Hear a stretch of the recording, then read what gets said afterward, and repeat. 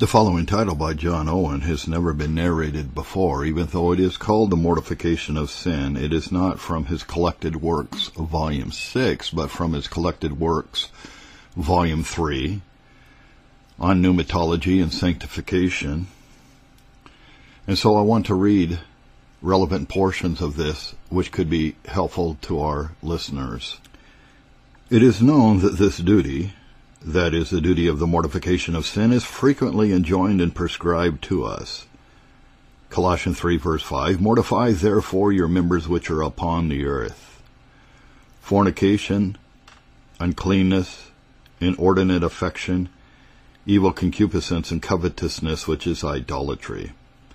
Mortify your members which are upon the earth, that is, your carnal earthly affections, avoiding or by avoiding fornication and so on. And so a distinction is made between carnal affections and their fruits, or the special sins mentioned are instances of these carnal affections. Mortify your carnal affections, namely fornication and the like, wherein there is a metonymy of the effect for the cause, and they are called our members. First, because as the whole principle of sin and course of sinning which proceeds from it is called the body of sin, Romans 6:6, or the body of the sins of the flesh, Colossians 2:11.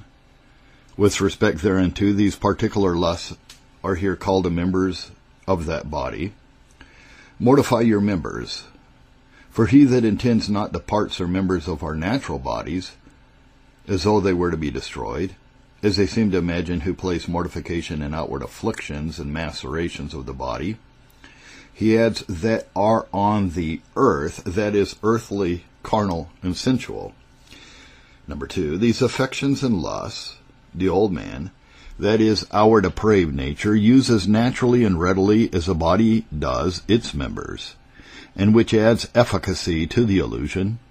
By them it draws the very members of the body into a compliance with it, in the service of it, against which we are cautioned by our apostle, Romans 6, verse 12. Let not sin therefore reign in your mortal bodies, that is, our natural bodies, that you should obey it in the lusts thereof, which exhortation he pursues, verse 19.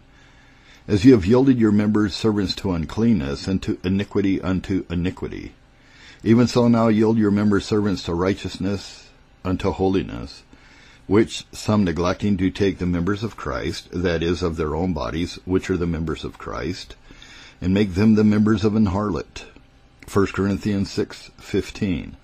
And many other commands there are to the same purpose, which will afterward occur. And concerning this great duty, we may consider 3 things first: the name of it, in which it is expressed; secondly, the nature of it, in what it consists; number 3, the means and way in which it is affected and wrought. First, for the name, it is 2 ways expressed, and both of them metaphorical, by the word which we render to mortify ourselves. The first is used in Colossians 3:5, which is to mortify, that is, extinguish and destroy all that force and vigor of corrupted nature, which inclines to earthly carnal things, opposite to that spiritual heavenly life and its actings which we have in and from Christ, as was before declared. To kill, to affect with, or destroy by death. But yet this word is used by our apostle not absolutely to destroy and to kill, so as that which is so mortified or killed should no more have any being, but that it should be rendered useless as to what its strength and vigor would produce. So he expresses the effects of it in the passive word, Romans 4:19. He considered not his own body now dead, now mortified. The body of Abraham was not then absolutely dead, only the natural force and vigor of it was exceedingly abated. And so he seems to mollify this expression, Hebrews 11:12, which we will well render, of one and him as good as dead, intimating a respect to the thing treated of, so that to mortify signifies a continued act in taking away the power and force of anything until it come, to be dead, to some certain ends or purposes, as we shall see, it is in the mortification of sin. Romans 8, verse 13, if you through the Spirit do mortify the deeds of the body, you shall live. Another word to the same purpose. It signifies, as the other does, to put to death, but it is used in the present tense to denote that it is a work which must be always doing. If you do mortify, that is, if you are always and constantly employed in that work. And what the apostle here calls the deeds of the body, he there expresses the effect for the cause metonymically, for he intends, as he expresses the same thing in Galatians 5:24, the flesh with the affections and lusts, whence all the corrupt deeds in which the body is instrumental arise. Number 2, the same duty with relation to the death of Christ as a meritorious, efficient, and exemplary cause is expressed by crucifying, Romans 6:6. Our old man is crucified with him, Galatians 2:20. I am crucified with Christ, chapter 5:24. They that are Christ have crucified the flesh with the affections and lusts, chapter 6:14. By the Lord Jesus Christ, the world is crucified to me, and I unto the world.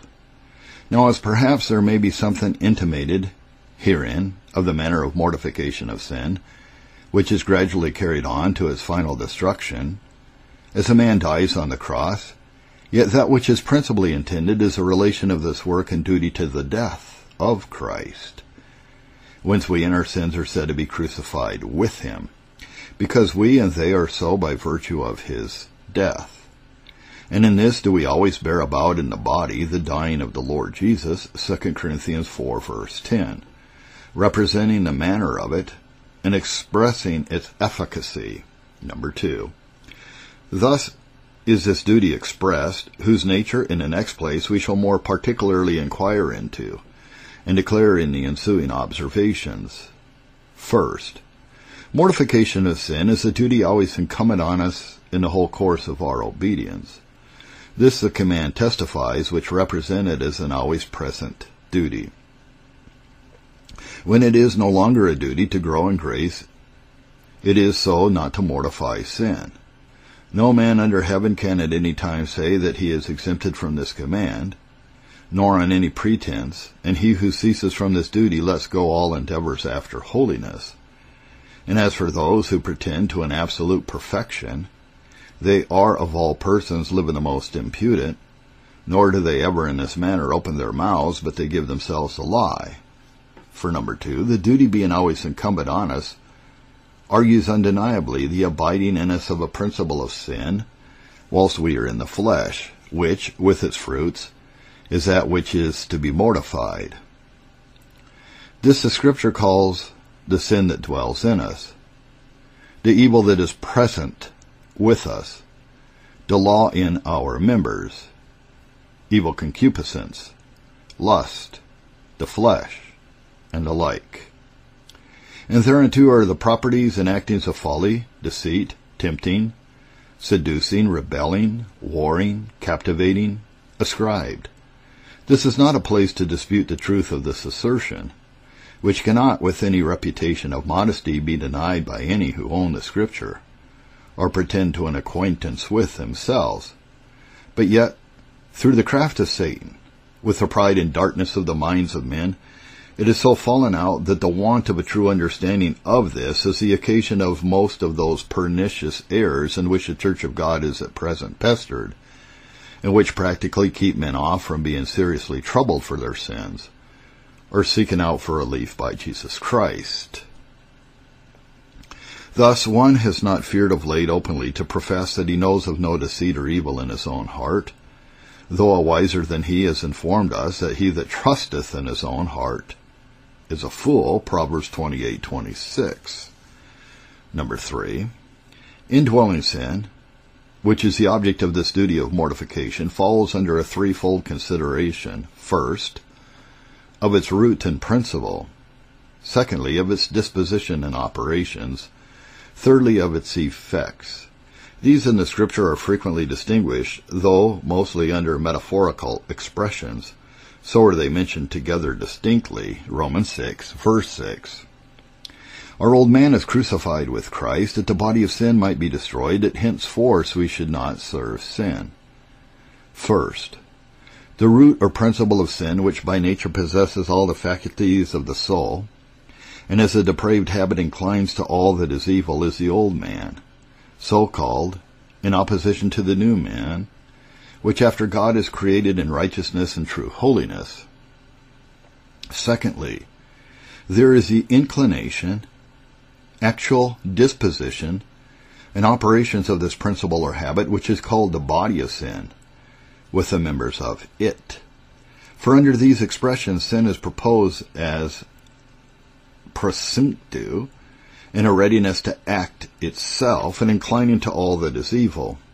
And this also is expressed by the flesh with the affections and lusts, Galatians 5:24, deceitful lusts, Ephesians 4:22. The old man is corrupt according to the deceitful lusts, the wills of the flesh and of the mind, chapter 2, verse 3. Thirdly, there are the effects, fruits, and products of these things, which are actual sins, in which, as the apostle speaks, we serve sin as bringing forth the fruits of it, that henceforth we should not serve sin, Romans 6:6. And these fruits are of two sorts. First, internal, in the figments and imaginations of the heart, which is the first way in which the lusts of the old man do act themselves. And therefore of those that are under the power or dominion of sin, it is said that every figment or imagination of their hearts is evil continually. Genesis 6:5. For they have no other principle in which they are acted but that of sin, and therefore all the figments of their hearts must be necessarily evil. And with respect hereunto our Savior affirms that all actual sins proceed out of the heart. Matthew 15:19, because there is their root, and there are they first formed and framed. Secondly, external and actual sins, such as those enumerated by our apostle, Colossians 3:5, Galatians 5:19-21. All these things together make up the complete object of this duty of mortification. The old man, the body of death with its members, and the works of the flesh, or the habit, operations, and effects of sin, are all of them intended and to be respected herein. Number 4.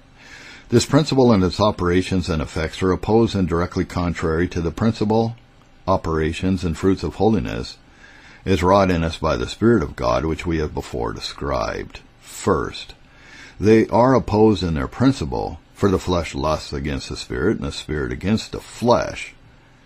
And these are contrary the one to the other, Galatians 5:17. These are those two adverse principles which maintain such a conflict in the souls of believers while they are in this world, and which is so graphically described by our apostle in Romans 7. So the old and new man are opposed and contrary. Secondly, in their actings, the lusting of the flesh and the lustings or desires of the Spirit, walking after the flesh and walking after the Spirit, living after the flesh and living in the Spirit, are opposed also. This is the opposition that is between the body of sin with its members and the life of grace, who walk not after the flesh but after the Spirit, Romans 8, verses 1, 4, and 5. We are debtors, not to the flesh, to live after the flesh. For if you live after the flesh, ye shall die. But if you through the Spirit do mortify the deeds of the body, ye shall live, verses 12 and 13. By this walking after the flesh, I understand not, at least not principally, the committing of actual sins, but a compliance with the principle or habit of sin prevailing in depraved, unsanctified nature, allowing it a predominancy in the hearts and affections. It is when men are disposed to act according to the inclinations, lustings, motions, wills, and desires of it, or it is to bend that way habitually in our course and conversation, which the flesh inclines and leads to.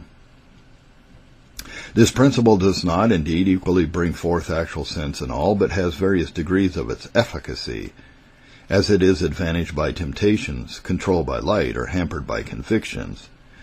Hence all that are under the power of sin are not equally vicious and sinful, but after the flesh goes the bent of the soul and the generality of its actings. To walk after the Spirit consists in our being given up to His rule and conduct, or walking according to the dispositions and inclinations of the Spirit, that which is born of the Spirit, namely a principle of grace implanted in us by the Holy Ghost, which has been at large insisted on before. Thirdly, the external fruits and effects of these two principles are contrary also, as our apostle expressly and at large declares in Galatians 5:19-24. For whereas in the enumeration of the works of the flesh he reckons up actual sins, as adultery, fornication, and the like, in the account he gives of the fruits of the Spirit, he insists on habitual graces as love, joy, and peace. He expresses them both metaphorically. In the former he has respect to the vicious habits of those actual sins, and in the latter to the actual effects and duties of those habitual graces. Number 5, there being this universal contrariety, opposition, contending and warfare between grace and sin, the Spirit and the flesh, in their inward principles, powers, operations, and outward effects. The work and duty of mortification consists in a constant taking part with grace in its principal actings and fruits, against the principal actings and fruits of sin. For the residence of these contrary principles being in, and their actings being by, the same faculties of the soul, as the one is increased, strengthened, and improved, the other must of necessity be weakened and decay. Therefore, the mortification of sin must consist in 3 things. First, the cherishing and improving of the principle of grace and holiness which is implanted in us by the Holy Ghost, by all the ways and means which God has appointed thereunto, which we have spoken to before. This is that which alone can undermine and ruin the power of sin, without which all attempts to weaken it are vain and fruitless. Let men take never so much pains to mortify, crucify, or subdue their sins, unless they endeavor in the first place to weaken and impair its strength by the increase of grace, and growing in it, they will labor in the fire, where their work will be consumed. Secondly, in frequent actings of the principle of grace in all duties, internal and external. For where the inclinations, motions, and actings of the Spirit in all acts, duties, and fruits of holy obedience are vigorous and kept in constant exercise, the contrary motions and actings of the flesh are defeated. Thirdly, in a due application of the principle, power, and actings of grace, by way of opposition to the principle, power, and actings of sin, as the whole of grace is opposed to the whole of sin, so there is no particular lust in which sin can act its power, but there is a particular grace ready to make effectual opposition to it, in which it is mortified. And in this application of grace, and its actings in opposition to all the actings of sin, consists the mystery of this great duty of mortification. And where men, being ignorant of it, have yet fallen under a conviction of the power of sin, and been perplexed with it, they have found out foolish ways innumerable for its mortification, wickedly opposing external, natural, bodily force and exercise to an internal moral depraved principle, which is no way concerned in it. But of this we must treat more afterward, under the 3rd head, concerning the manner how this work is to be carried on, or this duty performed. Number 6. This duty of weakening sin by the growth and improvement of grace, and the opposition which is made to sin in all its actings by it, is called mortification, killing or putting to death, on a number of accounts. First and principally from that life which, because of its power, efficacy, and operation, is ascribed to indwelling sin. The state of the soul by reason of it is a state of death. But whereas power and operations are the proper adjuncts or effects of life, for their sakes life is ascribed to sin, on whose account sinners are dead. Therefore this corrupt principle of sin in our depraved nature, having a constant, powerful inclination and working, actually towards all evil, it is said metaphorically to live or to have a life of its own. Therefore is the opposition it is made to it for its ruin and destruction called mortification or killing, being its deprivation of that strength and efficacy in which and wherein it is said to live. Secondly, it may be so called because of the violence of that contest which the soul is put to in this duty. All other duties that we are called to in the course of our obedience may be performed in a more easy, gentle, and plain manner. Though it is our work and duty to conflict with all sorts of temptations, yea, to wrestle with principalities and powers and spiritual wickedness in high places, yet in this which we have with ourselves, which is wholly within us and from us, there is more of warring, fighting, captivating, wounding, crying out for help and assistance, a deep sense of such a violence as is used in taking away the life of a mortal enemy, than in anything else we are called to. And thirdly, the end aimed at in this duty is destruction, as it is of all killing. Sin, as was said, has a life, and that such a life as whereby it not only lives, but rules and reigns in all that are not born of God. By the entrance of grace into the soul, it loses its dominion, but not its being, its rule, but not its life. The utter ruin, destruction, and gradual annihilation of all the remainders of this cursed life of sin is our design and aim in this work and duty, which is therefore called mortification. The design of this duty, wherever it is in sincerity, is to leave sin neither being, nor life, nor operation. And some directions, as our manner is, may be taken from what we have discoursed concerning the nature of this duty, directive of our own practices. First, it is evident from what has been discovered that it is a work which has a gradual progress in the proceed, whereof we must continually be exercised, and this respects in the first place the principle of sin itself. Every day, and in every duty, a special eye is to be had to the abolition and destruction of this principle. It will no otherwise die but by being gradually and constantly weakened. Spare it, and it heals its wounds and recovers strength. So many who have attained to a great degree in the mortification of sin do by their negligence suffer it in some instance or other, so to take heed again that they never recover their former state while they live. And this is the reason why we have so many withering professors among us, decayed in their graces, fruitless in their lives, in every way conformed to the world.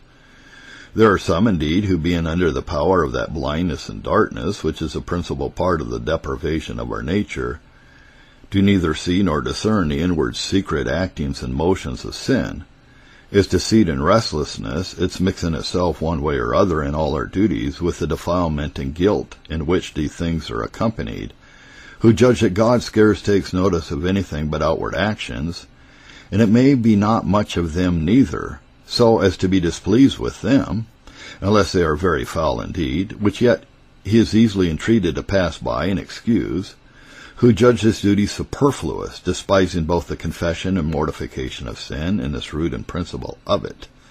But those who have received most grace and power from above against it, are of all the others the most sensible of its power and guilt, and of the necessity of applying themselves continually to its destruction.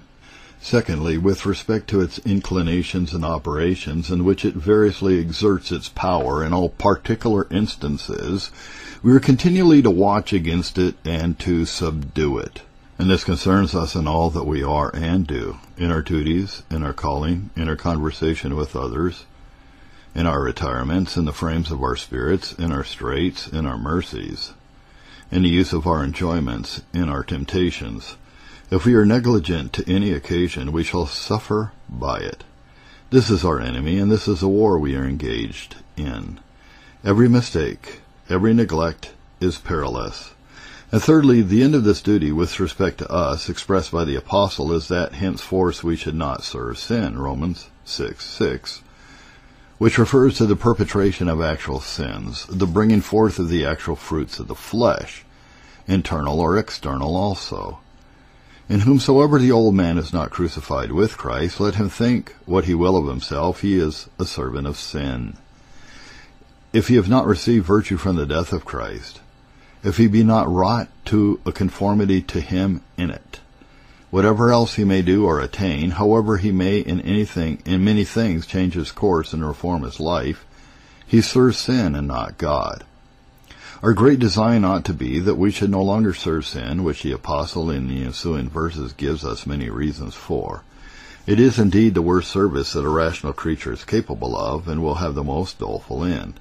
What therefore is the only way and means in which we may attain this end, namely, that all sin will abide in us, yet that we may not serve it, which will secure us from its danger.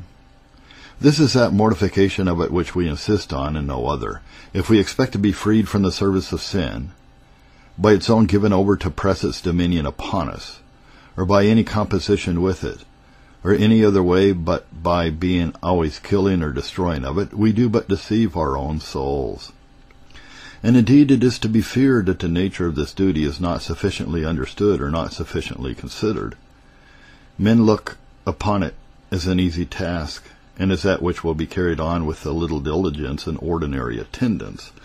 But do we think it is for nothing that the Holy Ghost expresses the duty of opposing sin, and weakening its power by mortification, killing, or putting to death?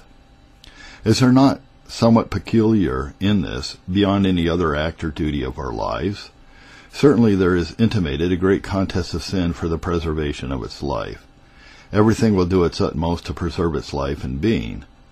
So will sin do also, and if it be not constantly pursued with diligence and holy violence, it will escape our assaults. Let no man think to kill sin with few easy or gentle strokes. He who has once smitten a serpent, if he follow not on his blow until he be slain, may repent that ever he began the quarrel. And so will he who undertakes to deal with sin, and pursues it not constantly to its death. Sin will, after a while, revive, and a man must die. It is a great and fatal mistake if we suppose this work will admit of any remissness or intermission. Again, the principle to be slain is in ourselves, and so possessed of our faculties is that it is called ourselves. It cannot be killed without a sense of pain and trouble. Hence it is compared to the cutting off of right hands and the plucking out of right eyes. Lusts that pretend to be useful to the state and condition of men, that are pleasant and satisfactory to the flesh, will not be mortified without such a violence as the whole soul shall be deeply sensible of. And a number of other things might be insisted on, and manifest how men deceive themselves, if they suppose this duty is that which they may carry on in a negligent, careless course and manner. Is there no danger in this warfare? No watchfulness? No diligence required of us? Is it so easy a thing to kill an enemy who has so many advantages of force and fraud? Therefore, if we take care of our souls, we are to attend to this duty with that care, diligence, watchfulness, and earnest contention of spirit which the nature of it requires. And also, there is no less fatal mistake where we make the object of this duty to be only some particular lusts or the fruits of them in actual sins, as was before observed. This is the way with many. They will make head against some sins, which on one account or other they find themselves concerned in. But if they will observe their course, they shall find with how little success they do it. For the most part, sin gets ground upon them, and they continually groan under the power of its victories. And the reason is because they mistake their business. Contests against particular sins are only to comply with light and convictions. Mortification with a design for holiness respects the body of sin, the root and all its branches. The first will miscarry, and the latter will be successful.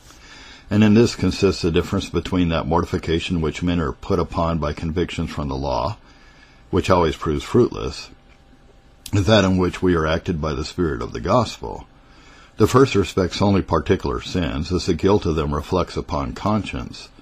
The latter, the whole interest of sin, as opposed to the renovation of the image of God in us. Number 3.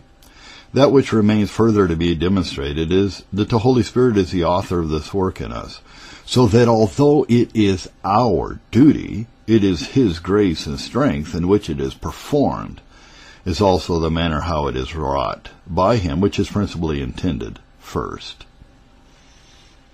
For the first we have the truth of it asserted in Romans 8:13, if ye through the Spirit do mortify the deeds of the flesh. It is we that are to mortify the deeds of the flesh. It is our duty, but of ourselves we cannot do it. It must be done in or by the Spirit, Whether we take the Spirit here for the person of the Holy Ghost, as the context seems to require, or take it for the gracious principle of spiritual life and the renovation of our nature, not the Spirit himself, but that which is born of the Spirit, it is all one as to our purpose. The work is taken from our own natural power or ability, and resolved into the grace of the Spirit. And that we go no further for the proof of our assertion, it may suffice to observe that the confirmation of it is the principal design of the Apostle, from the 2nd verse of that chapter to the end of the 13th. That the power and reign of sin, its interest and prevalency in the minds of believers are weakened, impaired, and finally destroyed, so as that all the pernicious consequences of it shall be avoided by the Holy Ghost, and that these things could no otherwise be effected, he both affirms and proves at large. In the foregoing chapter, from the 7th verse to the end, he declares the nature, properties, and efficacy of indwelling sin, as the remainders of it still abide in believers. And whereas the twofold conclusion might be made from the description he gives of the power and actings of this sin, or a double question arise, to the great disconsolation of believers, he does in this chapter remove them both, manifesting that there was no cause for such conclusions or exceptions from anything by him delivered. The first of these is that of such, if this be the power and prevalency of indwelling sin, if it so obstruct us in our doing that which is good and impetuously incline us to evil, what will become of us in the end? How shall we answer for all the sin and guilt which we have contracted by it? We shall therefore perish under the guilt of it. And the second conclusion, which is apt to arise from the same consideration, is that seeing the power and prevalency of sin is so great, and that we in ourselves are no way able to make resistance to it, much less to overcome it, it cannot be but that at length it will absolutely prevail against us and bring us under its dominion to our everlasting ruin. Both these conclusions the Apostle obviates in this chapter, or removes them if laid as objections against what he had delivered. And this he does first by a tacit concession that they will both of them be found true towards all who live and die under the law without an interest in Jesus Christ. For affirming that there is no condemnation to them which are in Christ Jesus, he grants that those who are not so cannot avoid it. Such is the guilt of the sin, and such are the fruits of it in all in whomsoever it abides, that it makes them obnoxious to condemnation. But secondly, there is a deliverance from this condemnation and from all liableness to it, by free justification in the blood of Christ, Romans 8:1. For those who have an interest in him, and are made partakers of it, although sin may grieve them, trouble and perplex them, and by its deceit and violence cause them to contract much guilt in their surprisals, yet they need not despond or be utterly cast down. There is a stable ground of consolation provided for them, and that there is no condemnation to them which are in Christ Jesus. Thirdly, that none may abuse this consolation of the gospel to countenance themselves to a continuance in the service of sin, he gives a limitation of the subjects to whom it belongs, namely all them, and only them who walk not after the flesh, but after the Spirit, verse 1. As for those who give up themselves to the conduct of this principle of indwelling sin, who comply with its motions and inclinations, being acted wholly by its power, let them neither flatter nor deceive themselves. There is nothing in Christ nor the gospel to free them from condemnation. It is they only who give up themselves to the conduct of the spirit of sanctification and holiness that have an interest in this privilege. Fourthly, as to the other conclusion taken from the consideration of the power and prevalency of this principle of sin, he prevents or removes it by a full discovery how and by what means that power of it shall be so broken, its strength abated, its prevalency disappointed, and itself destroyed, is that we need not fear the consequence of it before mentioned, but rather may secure ourselves that we shall be the death thereof, and not that the death of our souls. Now this he says by the law or power of the Spirit of life which is in Christ Jesus, verse 2. And in this he proceeds to declare that it is by the effectual working of the Spirit in us alone that we are enabled to overcome the spiritual adversary. This being sufficiently evident, it remains only that we declare, secondly, the way and manner how he produces this effect of his grace. First, The foundation of all mortification of sin is from the inhabitation of the Spirit in us. He dwells in the persons of believers as in his temple, and so he prepares it for himself. Those defilements or pollutions which render the souls of men unmeet habitations for the Spirit of God do all of them consist in sin inherent and its effects. These therefore he will remove and subdue, that he may dwell in us suitably to his holiness. Verse 11.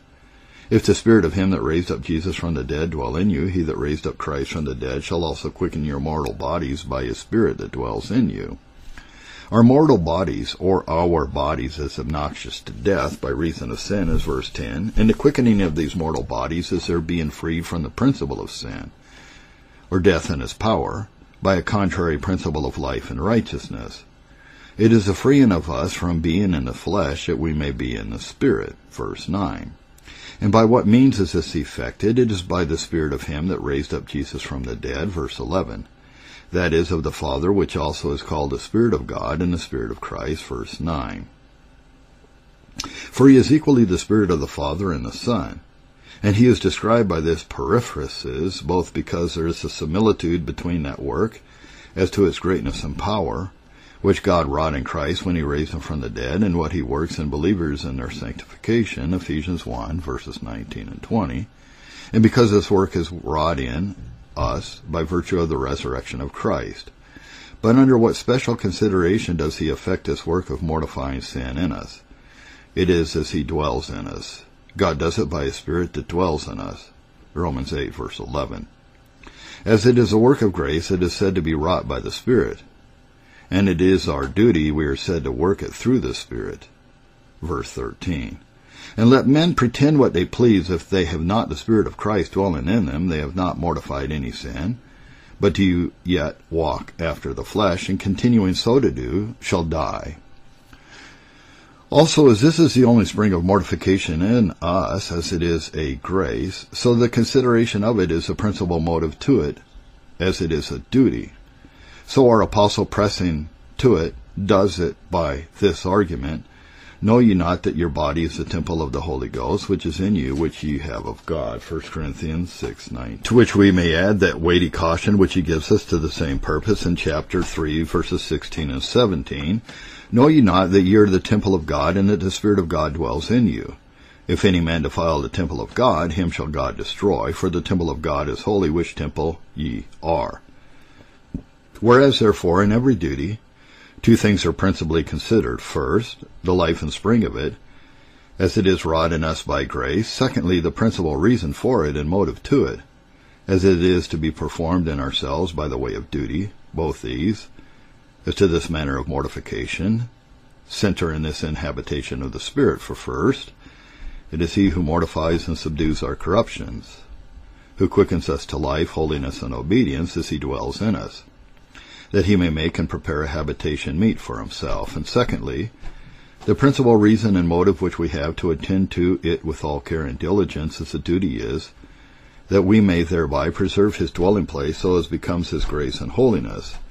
And indeed, whereas, as our Savior tells us, they are things which arise from and come out of the heart that defile us, there is no greater nor more forcible motive to contend against all the defiling actings of sin, which is our mortification, than this, that by the neglect hereof the temple of the Spirit will be defiled, which we are commanded to watch against under the severe commination of being destroyed for our neglect therein. If it be said that whereas we do acknowledge that there are still remainders of the sin in us, and they are accompanied with their defilements, how can it be supposed that the Holy Ghost will dwell in us, or in any one that is not perfectly holy? I answer first that the great manner which the Spirit of God considers in his opposition to sin, and that of sin to his work, is dominion and rule. This the Apostle makes evident in Romans 6, verses 12 to 14. Who or what shall have the principal conduct of the mind and soul, chapter 8, verses 7 to 9, is a matter in question. Where sin has the rule, there the Holy Ghost will never dwell. He enters into no soul as his habitation, but at the same instant he dethrones sin, spoils it of its dominion, and takes the rule of the soul into the hand of his own grace. Where he has effected his work and brought his adversary into subjection, there he will dwell, though sometimes his habitation be troubled by his subdued enemy. Secondly, the souls and minds of them who are really sanctified have continually such a sprinkling with the blood of Christ, and are so continually purified by virtue from a sacrifice and oblation, is that they are never unmeet habitations for the Holy Spirit of God. Secondly, the manner of the actual operation of the Spirit of God in effecting this work, or how he mortifies sin, or enables us to mortify it, is to be considered, and an acquaintance herewith depends on a knowledge of the sin that is to be mortified, which we have before described. It is a vicious, corrupt habit and inclination to sin, which is in us by nature. That is the principal object of this duty, or the old man which is corrupt according to the deceitful lusts. When this is weakened in us as to its power and efficacy, when its strength is abated and its prevalency destroyed, then is this duty in its proper discharge and mortification carried on in the soul. This the Holy Ghost does first by implanting in our minds and all their faculties a contrary habit and principle with contrary inclinations, dispositions, and actings, namely a principle of spiritual life and holiness, bringing forth the fruits of it. By means of this is this work effected, for sin will no otherwise die but by being killed and slain. And whereas this is gradually to be done, it must be by warring and conflict. There must be something in us that is contrary to it, which opposing it, conflicting with it, does insensibly and by degrees, for it dies not at once, work out its ruin and destruction. As in a chronical distemper, the disease continually combats and conflicts with the powers of nature, until, having insensibly improved them, it prevails to its dissolution, so is it in this manner.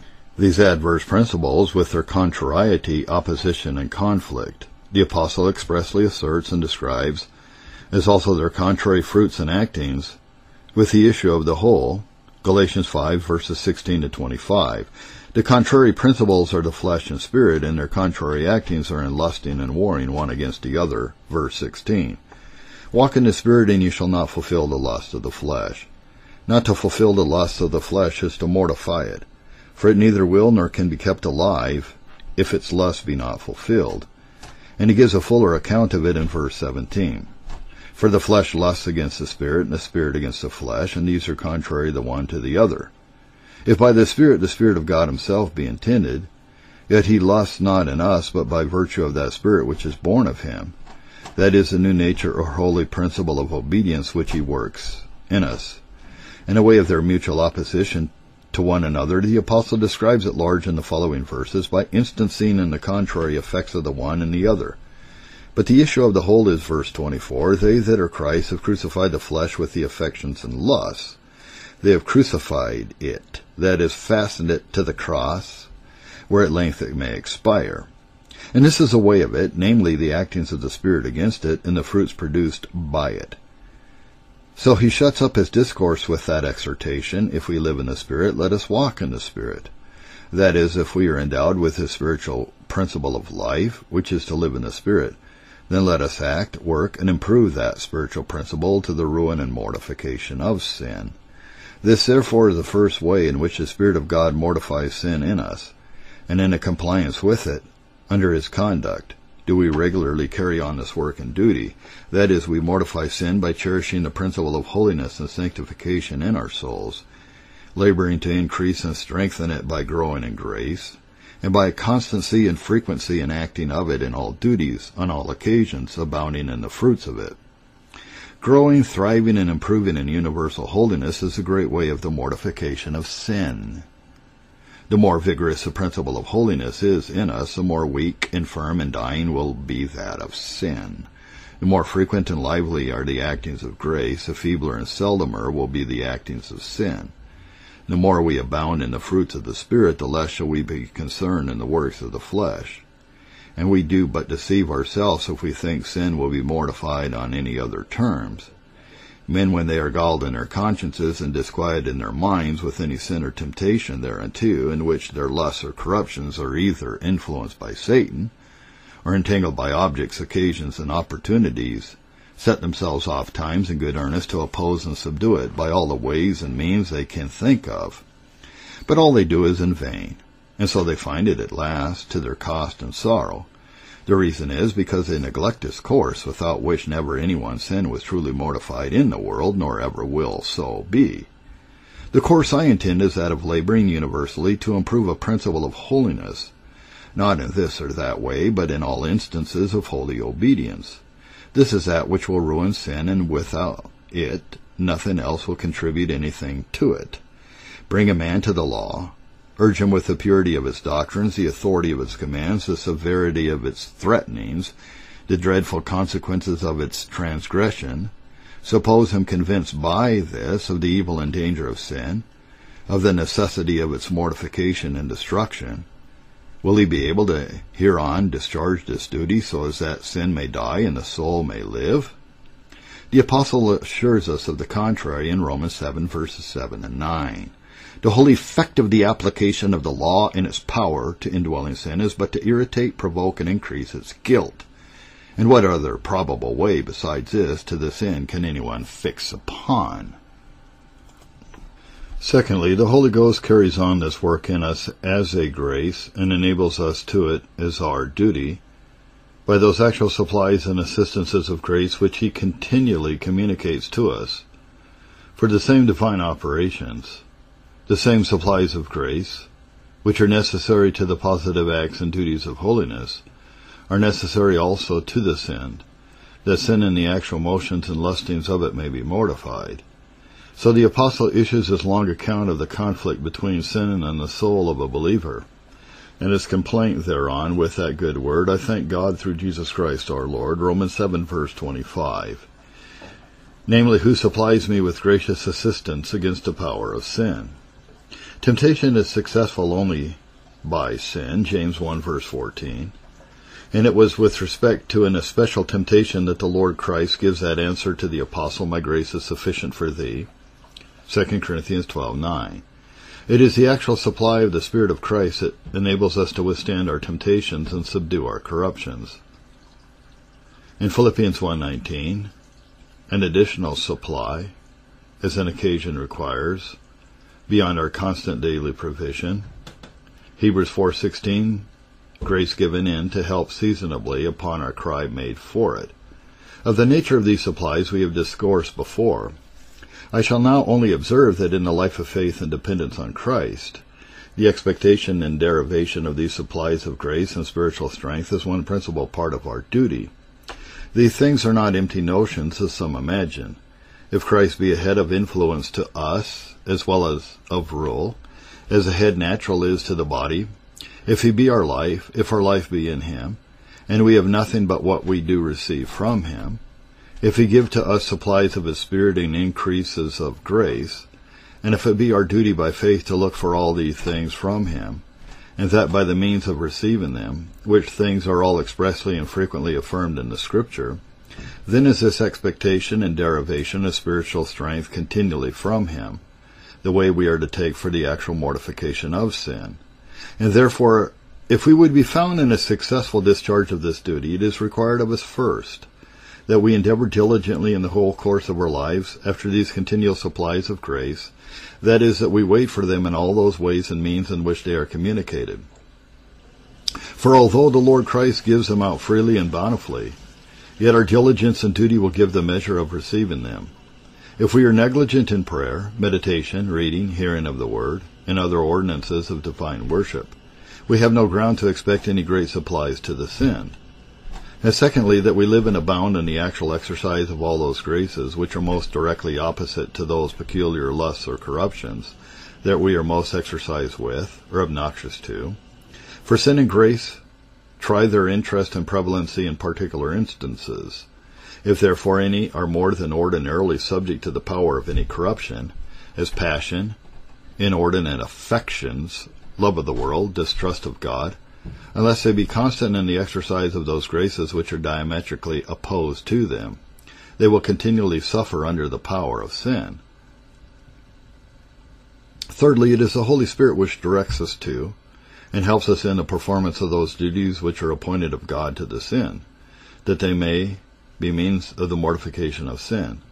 To the right use of those duties, for such there are, two things are required. First, that we know them aright in their nature and use, is also that they are appointed of God to this end, and then secondly, that we perform them in a due manner. And both these we must have from the Spirit of God. He is given to believers to lead them into all truth. He teaches and instructs them by the Word, not only what duties are incumbent on them, but also how to perform them with respect to what ends. It is required that we know them aright in their nature, use, and ends, firstly. For lack of it, or through the neglect of looking after it, all sorts of men have wandered after foolish imaginations about this work, either as to the nature of the work itself, or as to the means in which it may be effected. For it being a grace and duty of the gospel, thence only is it truly to be learned, and that by the teachings of the Spirit of God. And it may not be amiss to give some instances of the darkness of men's minds and their mistakes in it. First, a general apprehension that somewhat of this nature is necessary, arising from the observation of the disorder of our passions. Any exorbitancy of the lies of most in the world is suited even to the light of nature, and was from this variously improved by the philosophers of old. To this purpose did they give many instructions about denying and subduing the disorderly affections of the mind, conquering passions, moderating desires, and the like. But while their discoveries of sin rose no higher than the actual disorder they found in the affections and passions of the mind, while they knew nothing of the depravation of the mind itself, and had nothing to oppose to what they did discover, but moral considerations, and those most of them notoriously influenced by vainglory and applause, they never attained to anything of the same kind, with the due mortification of sin. Secondly, we may look into the papacy and take a view of the great appearance of this duty which is therein, and we shall find it all disappointed, because they are not led to nor taught the duties in which it may be brought about by the Spirit of God. They have, by the light of the Scripture, a far clearer discovery of the nature and power of sin than had the philosophers of old. The commandment also being variously brought and applied to their consciences, they may, and doubtless are, and have been, many of them, made deeply sensible of the actings and tendency of indwelling sin, in instances a terror of death and eternal judgment. Things being so stated, persons who were not profligate, nor had their consciences seared, could not refrain from contriving ways and means how sin might be mortified and destroyed. But whereas they had lost a true apprehension of the only way in which this might be effected, they betook themselves to innumerable false ones of their own. This is a spring of all the austerities, disciplines, fastings, self-macerations, and the like, which are exercised or in use among them. For although they are now in practice turned mostly to the benefit of the priests, and in indulgence to sin and the penitents, yet they were invented and set on foot at first with the design to use them as engines for the mortification of sin. And they have a great appearance in the flesh to that end and purpose, but yet when all was done, they found by experience that they were insufficient to this. Sin was not destroyed, nor conscience pacified by them. But secondly, it is required that the duties to be used to this end be rightly performed, in faith, to the glory of God. Without this, a multiplication of duties is an increase of burden and bondage, and that is all. Now that we can perform no duty in this way or manner without the special assistance of the Holy Spirit has been sufficiently before evinced, and the duties which are appointed of God and in a special manner to this end are prayer, meditation, watchfulness, abstinence, wisdom or circumspection, with reference to temptations and their prevalency. Now, to go over these duties in particular, nor to show in which their special efficacy to this end and purpose consists, I shall only give some general rules concerning the exercising of our souls in them and some directions for their right performance. First, all these duties are to be designed and managed with a special respect to this end. It will not suffice that we are exercised in them in general, and with regard only to this general end. We are to apply them to this particular case, designing in and by them the mortification and ruin of sin, especially when, by its special actings in us, it discovered itself in a peculiar manner to us. No man who wisely considers himself, his state and condition, his occasions and temptations, can be wholly ignorant of his special corruptions and inclinations, in which he is ready for halting, as the psalmist speaks. He that is so lives in the dark to himself, and walks at peradventures with God, not knowing how he walks nor where he goes. David probably had respect to this when he said, I have kept the ways of the Lord, and have not wickedly departed from my God. For all his judgments were before me, and I did not put away his statutes from me. I was also upright before him, and I kept myself from my iniquity. Psalm 18, verses 21 to 23. He could have done nothing of all this, nor preserved his integrity in walking with God, had he not known and kept a continual watch upon his own iniquity, or that working of sin in him, which most peculiarly inclined to dispose him to evil. Upon this discovery we are to apply these duties in a particular manner to the weakening and ruin of the power of sin. As they are all useful and necessary, so the circumstances of our condition will direct us which of them in particular we ought to be most conversant in. Sometimes prayer and meditation claim this place, as when our danger arises solely from ourselves, and our own perverse inclinations, disorderly affections, or unruly passions. Sometimes watchfulness and abstinence, when sin takes occasion from temptations, concerns, and businesses in the world. Sometimes wisdom and circumspection, when the avoidance of temptations and opportunities for sin is in a special manner required of us. These duties, I say, are to be managed with a peculiar design to oppose, defeat, and destroy the power of sin, and in which they have a powerful influence, as designed of God to that end. For secondly, all these duties rightly improved work two ways towards the end design. First, morally, and by way of impetration, namely of help and assistance. Secondly, really, by an immediate opposition to sin and its power, whence assimilation to holiness arises. First, these duties work morally by way of impetration.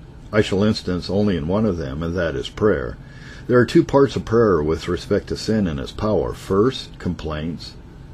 Secondly, petitions. First, complaints. So is the title of Psalm 102, a prayer of the afflicted when he is overwhelmed and pours out his complaint before the Lord. So David expresses himself in Psalm 55:2. Attend to me and hear me. I mourn in my complaint and make a noise. His prayer was a doleful lamentation. In Psalm 142, verse 2, I poured out my complaint before him. I showed before him my trouble. This is the first work of prayer with respect to sin, its power and prevalency. The soul, therein, pours out its complaints to God and shows before him the trouble it undergoes on the account of it. And this it does in an humble acknowledgment of its guilt, crying out of its deceit and violence.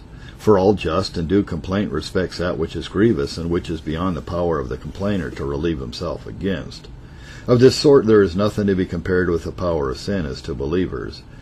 This therefore is and ought to be the principal manner and subject of their complaints in prayer, yea, the very nature of the whole case is such as that the apostle could not give an account of without great complaints.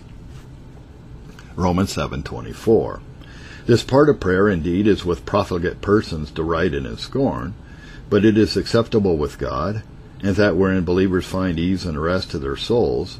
For let the world scoff while it pleases, what is more acceptable to God than for his children, out of pure love to him and holiness, out of fervent desires to comply with his mind and will, and by this to attain conformity to Jesus Christ, to come with their complaints to him of the distance they are kept from these things by the captivating power of sin, bewailing their frail condition, and humbly acknowledging all the evils they are liable to upon the account of it. Would any man have thought it possible, had not experience convinced him, that so much Luciferian pride and atheism should possess the minds of any who be esteemed Christians, as to scoff at and deride these things? That anyone should ever read the Bible or once consider what he is, and with whom he has to do, and be ignorant of this duty? But we have nothing to do with such persons, but to leave them to please themselves while they may, with these fond and impious imaginations. They will come either in this world, which we hope and pray for, in their repentance to know their folly, or in another. I say these complaints of sin poured out before the Lord, these cryings out of deceit and violence are acceptable to God and prevalent with him to give out aid and assistance. He owns believers as his children and has the bowels and compassion of a father towards them. Sin he knows to be their greatest enemy, and which fights directly against their souls. Will he then despise their complaints and their bemoaning of themselves before him? Will he not avenge them of that enemy, and that speedily? Jeremiah 31:18-20. Men who think they have no other enemies, none to complain of, but such as oppose them or obstruct them or oppress them in their secular interests, advantages, and concerns, are strangers to these things. Believers look on sin as their greatest adversary and know that they suffer more from it than from all the world. Allow them, therefore, to make their complaints of it to him who pities them and who will relieve them and avenge them. Secondly, prayer is directly petitions to this purpose. It consists of petitions to God for supplies of grace to conflict and conquer sin with. I need not prove this. No man prays as he ought. No man joins in prayer with another who prays as he ought. But these petitions are a part of his prayer. Especially will they be so, and ought they so to be, when the mind is peculiarly engaged in the design of destroying sin. And these petitions or requests are, as far as they are gracious and effectual, wrought in us by the Holy Ghost, who therein makes intercession for us according to the will of God, and by this does he carry on this work of the mortification of sin. For his work it is. He makes us put up prevalent requests to God for such continual supplies of grace, in which it may be constantly kept under, and at length destroyed. And this is the first way in which this duty has an influence to mortification, namely morally and by way of impetration. This duty of the mortification of sin has a real efficiency to the same end. It does itself, when rightly performed and duly attended to, mightily prevail to the weakening and destruction of sin. For in and by fervent prayer, especially when it is designed to this end, the habit, frame, and inclination of the soul to universal holiness, with the detestation of all sin, are increased, cherished, and strengthened. The soul of a believer is never raised to a higher intention of spirit in the pursuit of, love to, and delight in holiness, nor is more conformed to it, or cast into the mold of it, than it is in prayer. And frequency in this duty is a principal means to fix and consolidate the mind in the form and likeness of it. And so do believers oftentimes continue in and come off from prayer above all impressions from sin, as to its inclinations and compliances. With such a frame always continue, how happy we would be. But abiding in the duty is the best way of reaching out after it. I say therefore that this duty is really efficient of the mortification of sin, because in it all the graces in which it is opposed and weakened are excited, exercised, and improved to that end. As also the detestation and abhorrency of sin is increased in us. And where this is not so, there are some secret flaws in the prayers of men, which it will be their wisdom to find out and heal. Fourthly, the Holy Spirit carries on this work by applying in a special manner the death of Christ to us for that end. And this is another thing which, because the world understands not, it despises. But yet in whomsoever the death of Christ is not the death of sin, he shall die in his sins. To evidence this truth we may observe first in general, that the death of Christ has a special influence into the mortification of sin, without which it will not be mortified. This is plainly enough testified to in the Scripture. By his cross, that is, his death on the cross, we are crucified to the world, Galatians 6:14. Our old man is crucified with him that the body of sin might be destroyed, Romans 6:6. That is, sin is mortified in us by virtue of the death of Christ. Secondly, in the death of Christ with respect to sin there may be considered first his oblation of himself, and secondly the application thereof to us. By the first it is that our sins are expiated as to their guilt, but from the latter it is that they are actually subdued as to their power. For it is by an interest in and a participation of the benefits of his death, which we call the application of it to us. Hereon are we said to be buried with him and to rise with him, whereof our baptism is a pledge, chapter 6, verses 3 and 4, not in an outward representation, as some imagine, of being dipped into the water and taken up again, which were to make one sign the sign of another, but in a powerful participation of the virtue of the death and life of Christ, in a death to sin and newness of life and holy obedience, which baptism is a pledge of, as it is a token of our initiation and implanting into him. So are we said to be baptized into his death, or into the likeness of it, that is, in his power, verse 3. Thirdly, the old man is said to be crucified with Christ, or sin to be mortified by the death of Christ, as was in part before observed, on two accounts. First, of conformity, Christ is the head, the beginning or idea, of the new creation, the firstborn of every creature. Whatever God designs to us therein, he first exemplified in Jesus Christ, and we are predestinated to be conformed to the image of his Son, Romans 8, verse 29. Here the apostle gives us an express instance in the resurrection. Christ, the firstfruits, afterward they that are Christ's at his coming. 1 Corinthians 15:23. It is so in all things. All that is worked in us, it is in resemblance and conformity to Christ. Particularly we are by grace planted in the likeness of his death, Romans 6:5, being made conformable to his death, Philippians 3:10, and so dead with Christ, Colossians 2:20. Now this conformity is not in our natural death, nor in our being put to death as he was, for it is that which we are made partakers of in this life, and that in a way of grace and mercy.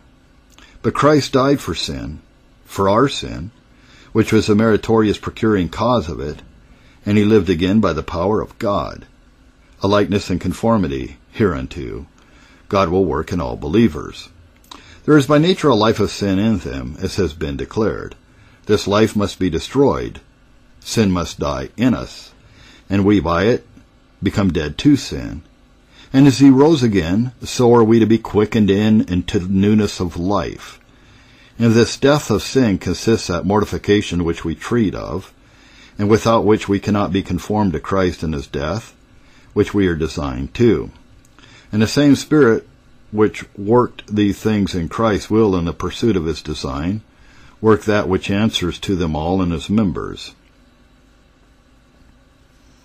Secondly, in respect of efficacy, virtue goes forth from the death of Christ for the subduing and destruction of sin.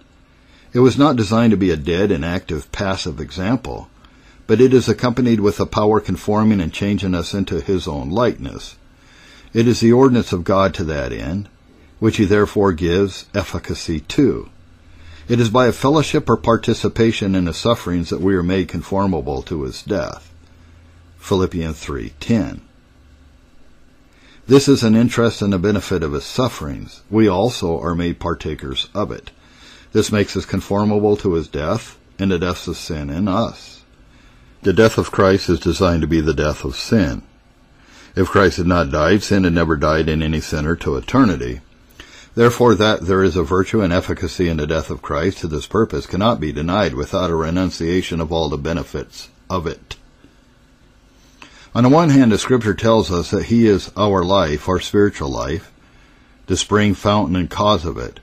We have nothing, therefore, that belongs thereunto but what is derived from him.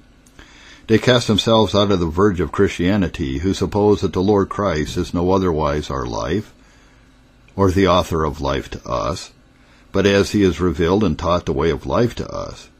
He is our life as he is our head, and it would be a sorry head that should only teach the feet to go and not communicate strength to the whole body so to do. And that we have real influences or life from Christ, I have sufficiently proved before. To our spiritual life does ensue the death of sin, for this, on the other hand, is peculiarly assigned to his death and the testimonies before produced. This therefore is by virtue derived from Christ, that is, in a special manner from his death, as the Scripture testifies. All the inquiry is how the death of Christ is applied to us, or which is the same, how we apply ourselves to the death of Christ for this purpose. And I answer, we do it two ways. First, by faith. The way to derive virtue from Christ is by touching of him. So the diseased woman in the gospel touched by the hem of his garment, and virtue went forth from him to stay her bloody issue, Matthew 9:20 and 22. It was not her touching him outwardly, but her faith, which she acted then and thereby, that derived virtue from him. For so our Savior tells her in his answer, "Daughter, be of comfort. Your faith has made you whole." But to what end was this touching of his garment? It was only a pledge and token of the particular application of the healing power of Christ to her soul, or her faith in him in particular for that end. For at the same time many thronged upon him in a press. So as his disciples marveled, he should ask who touched his clothes, Mark 5, verses 30 and 31. Yet was not any of them advantaged but the poor sick woman. A great emblem it is of common profession on the one hand, and special faith on the other. Multitudes press and throng about Christ in a profession of faith and obedience, and in the real performance of many duties, but no virtue goes forth from Christ to heal them. But when anyone, though poor, though seemingly at a distance, gets but the least touch of him by special faith, this soul is healed. This is our way with respect to the mortification of sin. The Scripture assures us that there is virtue and efficacy in the death of Christ to that end. The means in which we derive this virtue from him is by touching of him, that is, by acting faith on him in his death, for the death of sin. But how will this effect it? How will sin be mortified by it? I say, how, by what power and virtue were they healed in the wilderness who looked to the brazen serpent? Was it not because that was an ordinance of God, which by his almighty power he made effectual to that purpose? The death of Christ being so as to the crucifying of sin, when it is looked on or applied to by faith, shall not divine virtue and power go forth to that end? The Scripture and experience of all believers give testimony to the truth and reality of it. Besides, faith itself is acted on the death of Christ, has a peculiar efficacy to the subduing of sin.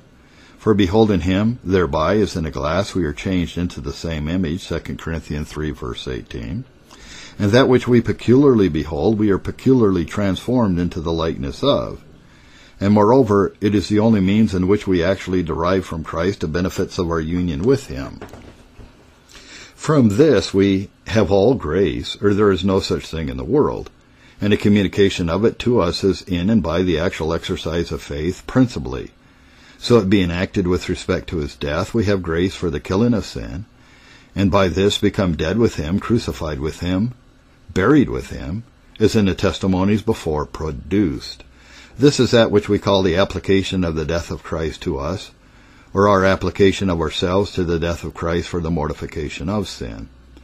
And they, by whom this means thereof is despised or neglected, who are ignorant of it or do blaspheme it, must live under the power of sin, to what invention soever they turn themselves for deliverance.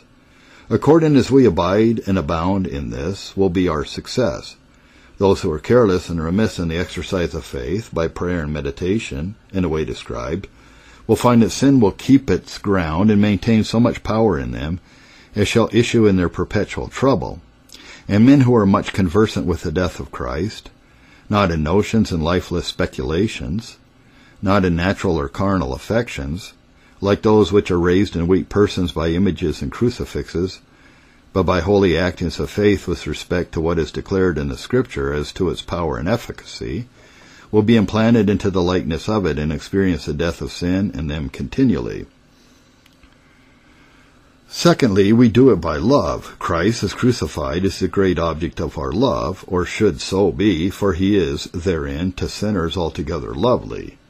Hence one of the ancients cried out, "My love is crucified, and why do I stay behind?" In the death of Christ do his love, his grace, his condescension most gloriously shine forth. We may therefore consider three things with respect to this love. First, the object of it. Secondly, the means of the representation of that object to our minds and affections. Thirdly, the effects of it as to the case in hand. First, the object of it is Christ himself, in his unsearchable grace, his unspeakable love, his infinite condescension, his patient suffering and victorious power in his death or dying for us. It is not his death absolutely, but himself, as all these graces conspicuously shine forth in his death, which is intended. Secondly, and there are various ways in which this may be represented to our minds. First, men may do it to themselves by their own imaginations.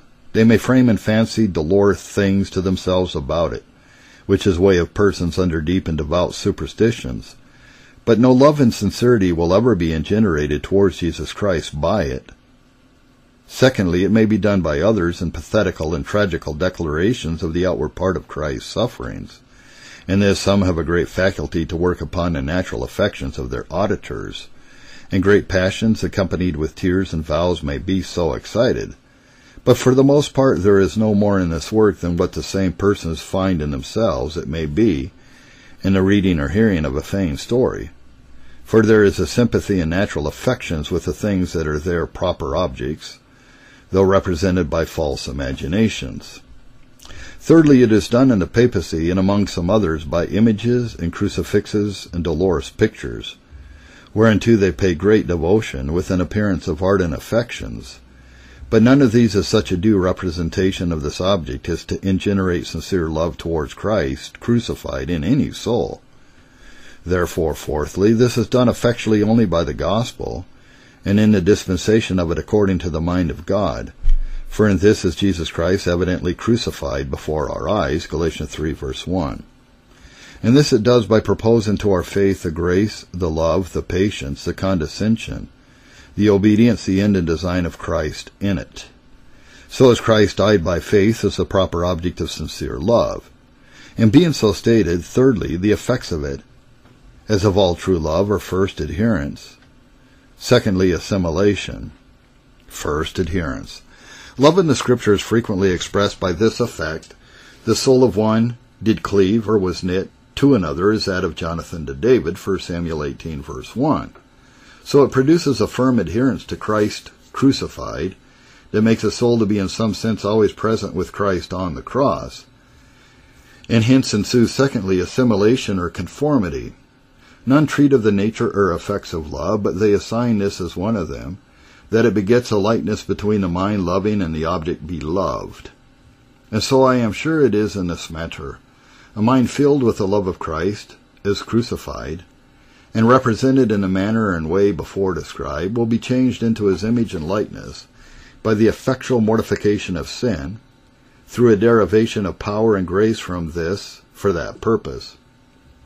Fifthly, the Holy Ghost carries on this work by constant discoveries to and pressing on believers, on the one hand, the true nature and certain end of sin, and on the other the beauty, excellency, usefulness, and necessity of holiness with the concerns of God, Christ, the gospel, and their own souls therein. A rational consideration of these things is all the ground and reason of mortification in the judgment of some men.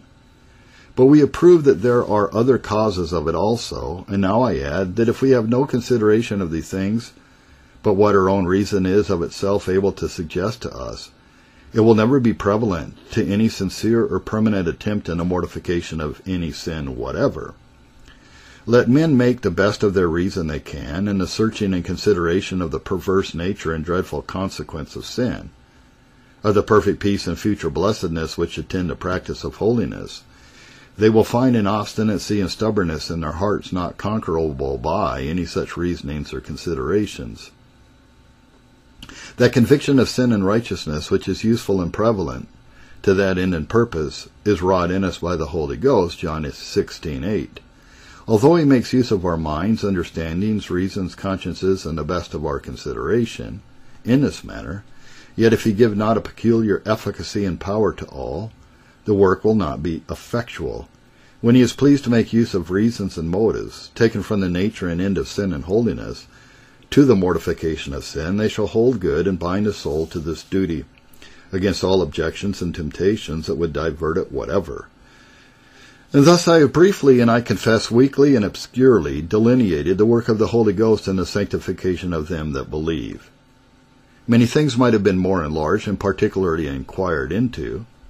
What have been discoursed I judge sufficient to my present purpose, and I doubt not but that what has been argued from plain Scripture and experience is sufficient, as to direct us in the practice of true evangelical holiness. So with all sober persons to cast out of all considerations that fulsome product of pride and ignorance, that all gospel holiness consists in the practice of moral virtues.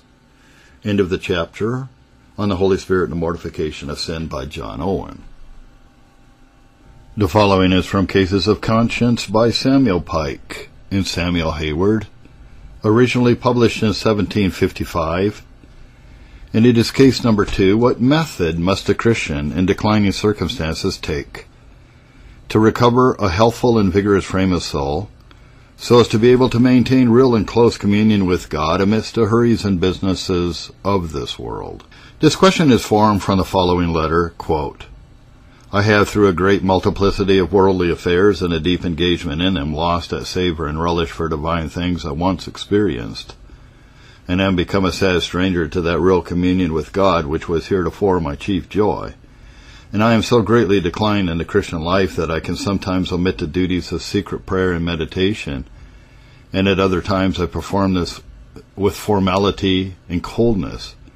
Yet am no way suitably affected with my sad defections. Indeed, sometimes I have been helped to bemoan my sad case before God, and to plead with the blessed Jesus, the great and good physician, to heal and help me.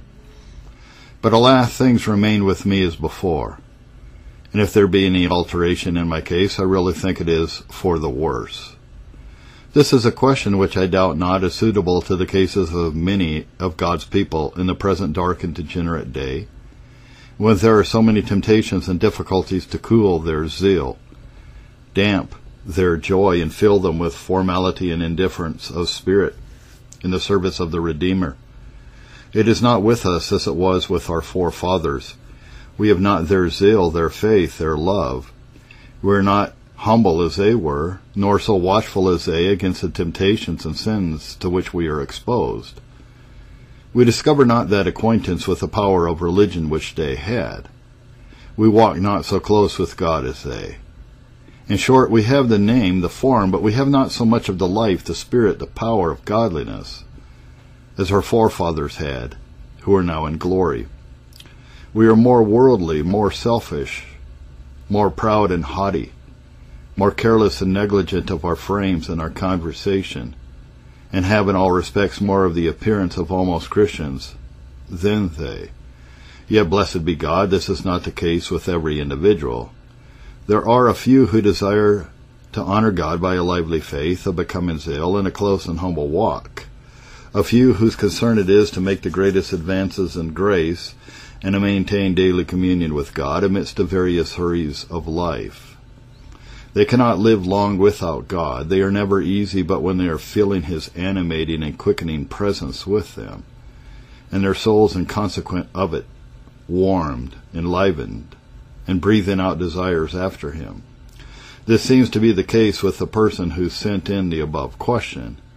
You know something of the excellency of communion with God, my dear friend.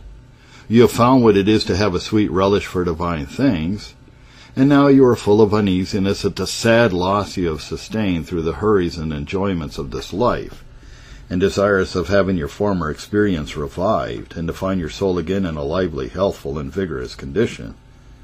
In this you are not alone. Many, I am persuaded, speak the same language you do, feel the same things, have the same desires, and are equally at a loss what to do. It is a case of some importance. May the Spirit of God enable me to answer it in such a manner as may, through a divine blessing, be effectual to bring your soul, and the souls of others, nearer to God, and quicken you to the pursuit of that which has a tendency to promote your growth and grace, and make you flourishing and lively Christians. But before I directly answer your question, I would make 2 or 3 observations upon it that may give encouragement to persons in such circumstances, as well as be a caution to them in the pursuits of this world. Number 1. It is a peculiar mercy when we find our souls in a declining condition to be immediately alarmed at it, and sensible of it. When God is about to bestow the blessings of salvation, He first makes the sinner sensible of the need of them. So when He is about to revive His work in a soul that has been running astray from Him, He gives him first a sense of his decline, shows him from whence he has fallen, what a stranger he is to the life of religion, what ingratitude he has been guilty of, how much he has lost of the pleasures of the divine life, and how much he has dishonored that God who called him out of darkness into His marvelous light. To lie asleep, as David did after his adultery and murder, is awful. Oh, sin is of a hardening nature. The Christian is often stupefied and benumbed with it. It shuts his eyes and it hardens his heart. He has lost in some measure his zeal and liveliness. His graces are withering. His duties are cold and formal. Nay, he can oftentimes omit them. He is not that communion with God he once enjoyed, and yet he appears to be contented. Melancholy case. Bless God that it is not your case. You appear to be sensible of the unhealthy condition your soul is in. You see it is not with you as in months past. Bless God, Christians, if you are sensible of any decays. If your eyes are open and your souls are impressed with the deep sense of the loss of communion with God, the neglect of duty or formality in it. Secondly, we should esteem it a mercy if when under a decline we are earnestly desirous of a revival. This appears to be the case with you, my friend. Methinks I see you viewing former seasons of communion, falling down before God and under a deep sense of your declining circumstances. Hear you humbly addressing him in the following manner: Lord, show me what you would have me to do. I would acknowledge my many omissions of duty, my great carelessness and negligence, and would deeply be sensible of the loss I have sustained. O revive thy work in my soul, and let me not lie at this languishing rate. Lord, quicken this slothful heart, and kindle the sacred spark afresh, and let me be all alive for you. How happy is it when we are enabled to speak such language, and find our souls in such a frame as this. But on the other hand, to be careless and unconcerned, to be easy and contented in such circumstances is an awful sign that religion is languishing in our souls, and that there is no present appearances of an alteration. David, when awake, was not only sensible of the dangerous condition he had been in, but was desirous of a revival of the work of God in his soul, that he might again enjoy communion with him and flourish and prosper in the divine life. Therefore he earnestly prayed that God would graciously look upon him and return to him. Psalm 51, verse 7. Number 3. It is a difficult thing to have much to do with the world and to grow in grace.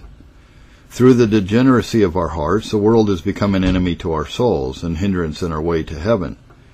Many, like the young man, keep their enjoyments to the loss of their souls.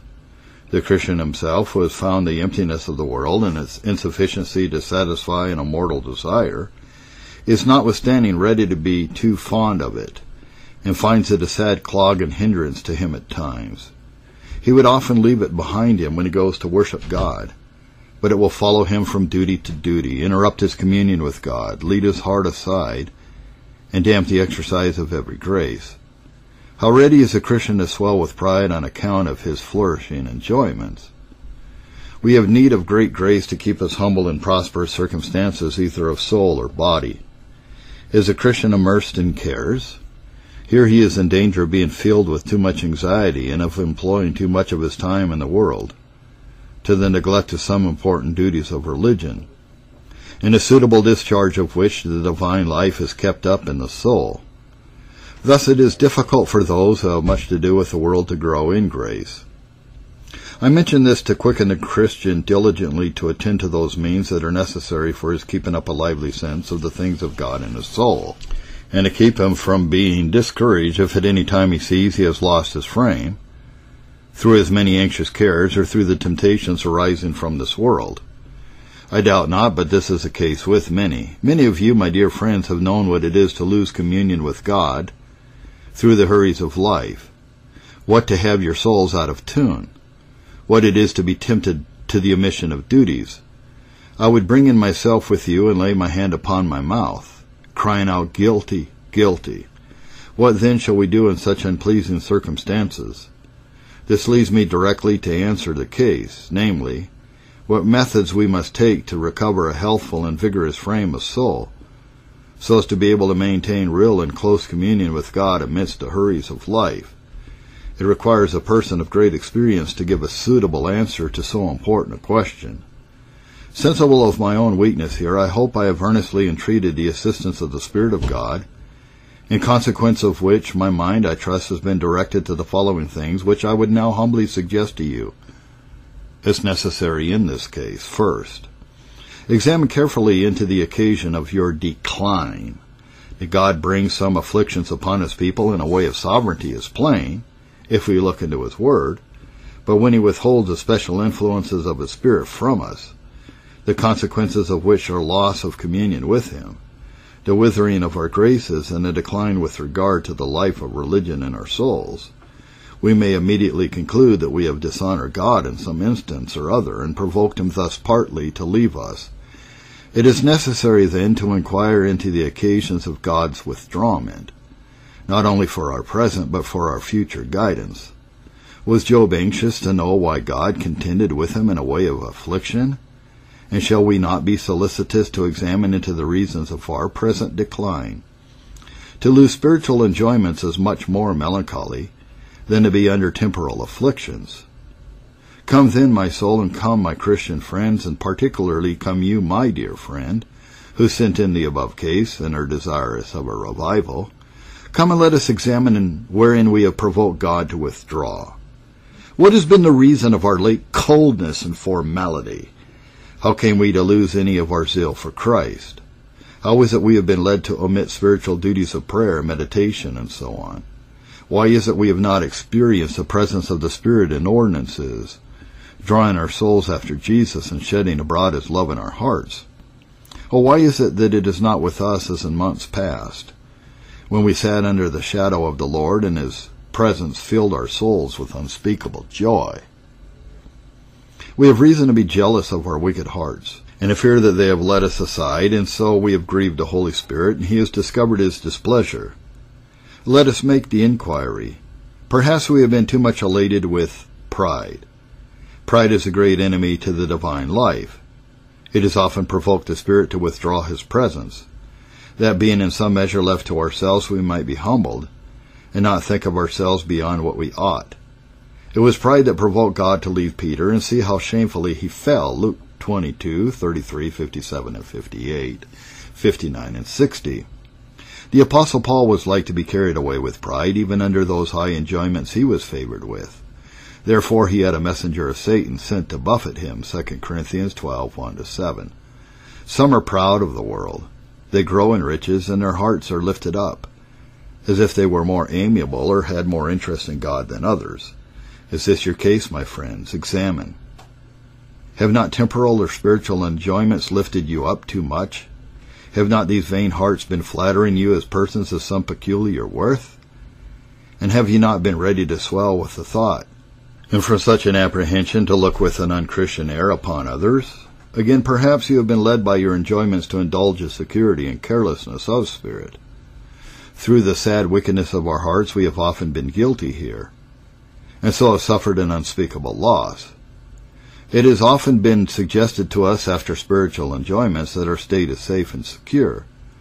There is no depriving us of the promised inheritance. God has given us an evident token of his everlasting love to our souls. Therefore we need not be so much in duty, but may indulge a little liberty and enjoy a few of the pleasures and comforts of the present life, and all this consistent with our hopes of a better. These thoughts perhaps we have too eagerly sucked in, from their having a plausible appearance, and they have proved poison to our souls. For while we have been taking this innocent liberty, we have insensibly grown careless and secure, and have lost our spiritual joy. This may be the case also as to temporal enjoyments. Inquire therefore, have not these led you to a carelessness and security of spirit? God has perhaps increased your substance and given you everything richly to enjoy. You are like many of the world. You abound with comforts, and you must be like them too in frame and spirit. Oh, there is great danger here. They apprehend themselves to be too rich to be religious, that God will pay a deference to them on account of their station. And has not this been a temptation to you at times? And so you have sunk in your zeal and in close communion and converse with God. Again, perhaps you have loved this world too much. If any man love the world, the love of the Father is not in him. 1 John 2:15. Though you may not love the world in the sense of the apostle, yet your affections may be so much set upon it as to make a jealous God withdraw the special tokens of his love from you. It is every way unsuitable to our profession of love to God, to be so fond of present things. It is offering the greatest affronts to our adorable Emmanuel, as if there were more excellency in the world than in him, or as if he was not a sufficient portion for us. O Christian, inquire, my friend, how your heart stands as to the world. Have you been slighting your Lord, your husband, your best of friends by valuing the world too much? Again, perhaps through a multiplicity of engagements you have been tempted to neglect those duties, in which Christians meet with God and by which they bring their souls to be enlivened. Every duty is beautiful in its season. There is a time to mind the world and a time to attend to the affairs of the soul. To be diligent on our calling is doubtless a duty. A Christian who is careless and slothful in his worldly affairs is no honor to religion. I would not throw one reflection upon industry in the pursuit of our lawful business, but rather applaud it. But then we should remember that the world has not a right to all our time. Martha was encumbered about making provision for our Lord, when she ought to have been at his feet hearing his doctrine, Luke 10:38 and 42. So the Christian is often in the world, when he should be in his family or in his closet. Perhaps your engagements are great. You are obliged to be much in company. This is a temptation to you to neglect some important duties that have been made sweet and pleasant to your souls. You will permit me, my dear friends, to be quite free. The case under consideration gives me an opportunity for it, and the prosperity of our souls is a matter of such importance that it requires it. I cannot but be inclined to think that evening clubs, so frequent even amongst professors, are injurious to the Christian life. Let me here explain myself for fear of a mistake. I don't mean that we are to avoid all company and conversation in an evening. Christian conversation is necessary and greatly useful. Nay, while we are engaged in the affairs of this life, it will be often necessary for a Christian to mix with those that perhaps are not so. But when so much time is spent in evening visits, clubs, and so on, as interferes with and often sets aside the duties of the family in the closet, or leaves but little time for these things, no wonder we then lose ground in the divine life, especially if this is too much our practice. We should remember that real religion lies not in much talking, but in secret converse with God, and in an experience of his quickening presence and grace. Christian conversation indeed has an excellent tendency to promote this, and oh, that it was more found amongst us. But there is a great beauty and a good deal of Christian skill lies in timing of things. Our duty should not jostle out or prevent the discharge of another. Let me appeal to your conscience, so Professor, and ask you a few questions. Is it your usual practice to spend your evenings abroad? What is the consequence? Do you find your family in a suitable disposition to attend to social worship at your coming home? Rather, are they not worried with the hurries of the day and wishing for rest? The duty is oftentimes in such a circumstance sadly curtailed, if not totally neglected. And how is it with the closet? That is seldom an evening visit. You have no time to look into your soul to mourn over the sins of the day, or to call over its mercies. No time for reading or meditation. One neglect of this kind makes way for another, and the professor can content himself with it.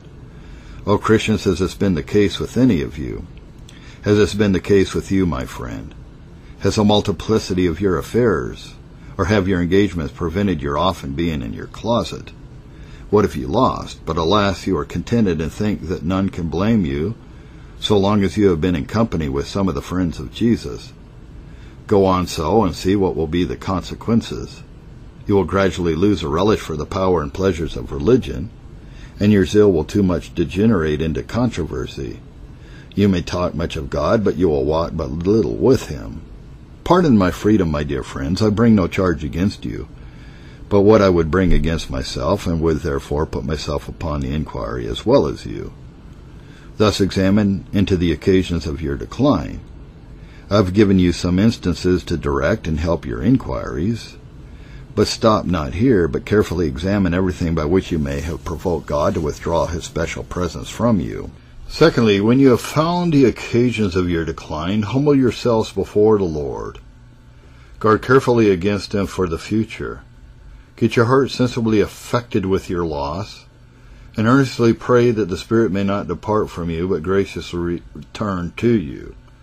This is the case with David, of whom we have already spoken. When he was brought to a sense of his sins, how humble!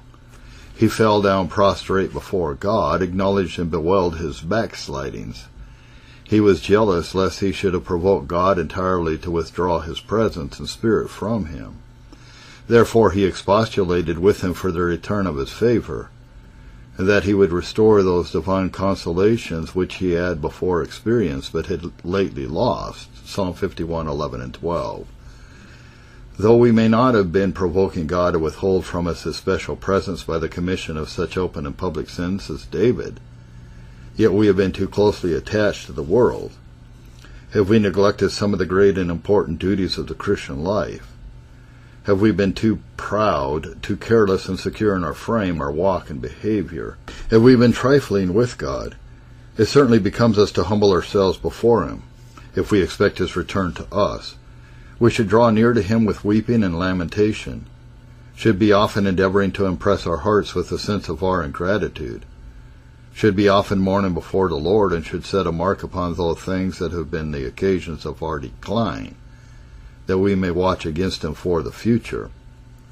Be often reflecting upon the loss you have had.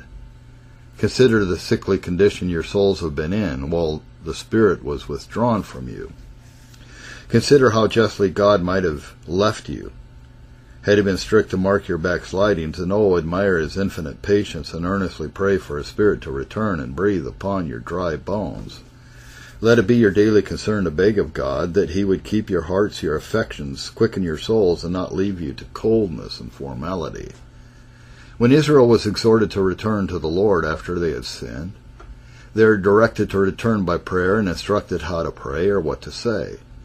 Hosea 14:2. Take with you words and turn to the Lord. Say to him, take away all iniquity and receive us graciously. So we will render thee the calves of our lips, and so on. Prayer suits all cases and is never to be neglected. Is any afflicted? Let him pray, James 5:13. So has any fallen, grieved the spirit, and lost in some measure that liveliness and vigor of soul he once experienced? Let him return to God by prayer. Take with you words, even those words which God has furnished you with, and come to him. Take a promise in your hand and come and plead it with God for the return of his presence and spirit. Number 3, often make use of your covenant relation to God in pleading with him and with your own souls. The person that's sent in the case under consideration does not appear to doubt of his being a Christian. The very form in which the question stands supposes it, and upon this supposition I proceed to give you this necessary direction. Some indeed may say they cannot plead a covenant relation, for they are greatly in the dark about it, and are therefore afraid to do it. In answer to this, in general observe, so long as you find your viewing and your pleading, your covenant relation quickens you, humbles you, sets you against all sin, and tends to fill you with love to Jesus and his service, look upon this as an evidence of your interest in the covenant. Plead, therefore, my friends, this covenant relation to God, if you would have it better with your souls, and would be in such a frame as to maintain communion with God. Plead it with God. A sense of it tends greatly to give you faith and fervency in prayer, and to fill you with hopes of the divine presence and favor. Here is a glorious argument to make use of with God. Rejoice in it, my dear friend, and make frequent use of it. Often throw yourself at the footstool of God's throne and address him in such language as this: Lord, am I not thine? Did you not, O Father, choose me from eternity and determine to bestow salvation upon me? Did you not, Almighty God, undertake for me, agree to put my name in the book of life, and in consequence of this come and suffer and die in my stead? And have you not renewed me, O eternal Spirit, and set the broad seal of heaven upon my soul? If I am not thine, Lord, what mean such instances of communion with you? What means this love to Jesus, these desires after a conformity to his image? Are not these as so many evidences of your everlasting love? And oh, will you leave me to wither and languish, to grow cold and formal? Will you not come and kindle this sacred spark afresh, and carry on your work with an almighty efficacy? I acknowledge, Lord, I am unworthy of your favor. I have sinned and deserve your everlasting displeasure. But did it not please you of your own infinite grace to enroll my name amongst your chosen ones in the volume of eternity? And will you leave me? Lord, it was your own act, your free act, and I would humbly plead it. Therefore come and visit my soul. Shed abroad your love in my heart. pardon my backslidings, and may I be enabled to rejoice in the covenant love, and walk and act as one who has a real interest in it. Thus plead with God and follow the example of the psalmist, who in all difficulties, temporal and spiritual, address God as his God. Oh, the sweetness, the happiness that is couched in these two words, my God. Number 2. Often make use of the same argument and plead his covenant relation with your souls. When you find your souls in danger through sin, when you have lost your frame and feel a coldness and formality and the hurries of the world, tempting you to a carelessness in and a negligence of duty, plead with your souls in some such manner as this. O my soul, am I acting like an heir of glory to be thus encumbered, thus anxious, and thus careless? What, did the Father love me from eternity and give me to his Son? Did Jesus suffer and die for me? And has the Spirit actually renewed me? In consequence of all this, is heaven my portion? Am I born to glory? Oh, and what so cold, so formal! I will not leave you, O my soul, in this withering condition. I will plead with you the Father's everlasting kindness. I will beseech you by the tender compassions of the Son of God who gave himself for you. I will press upon you the infinite love of the Spirit who said to you, live. I will not leave till I find things better with you. May not the Father justly complain of you? Hear, O my soul, what he says. What did I look upon you from everlasting with infinite kindness, and are these the returns you are making? Is this like one of my chosen vessels? Did I pass by thousands and look upon thee? And is this all the sense you have of your obligations to me? Hear Jesus gently chiding you, O my slothful soul, saying, what, did I love you, so as to die for you? Was the day of your redemption upon my heart from everlasting? And shall my cause, my glory, lie so little upon thine? Behold my wounded soul, see my bitter agonies, and all to rescue you from everlasting death. And will you not love me more? Hear the Spirit bringing in his charge against you and expostulating with you. Have I not, in consequence of the Father's everlasting love, and a mediator's purchase, come and brought you out of darkness into light? What evidences have I given you of covenant love? How have I calmed your troubled conscience, shed abroad a Savior's love into your heart, been a spirit of grace and supplication in you, and a spirit of adoption too?